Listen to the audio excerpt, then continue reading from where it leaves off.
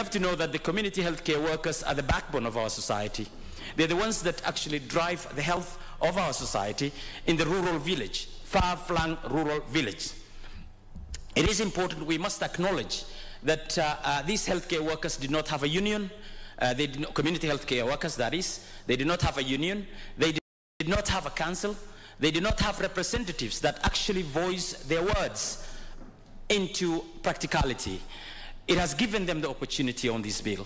It has given them the opportunity to be able to air their positions so that they can describe the terrain they go through in their tarmac, in the sense that our community that are in the village have got the ears of these community healthcare workers.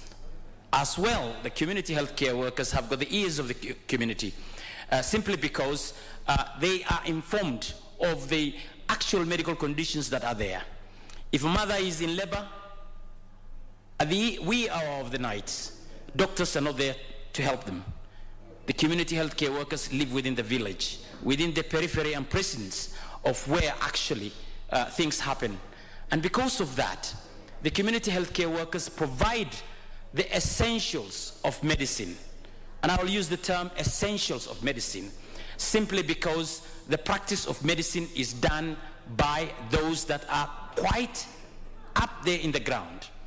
I mean, when I use the term medicine, some people are a bit territorial and they want to claim medicine is for particular cadres.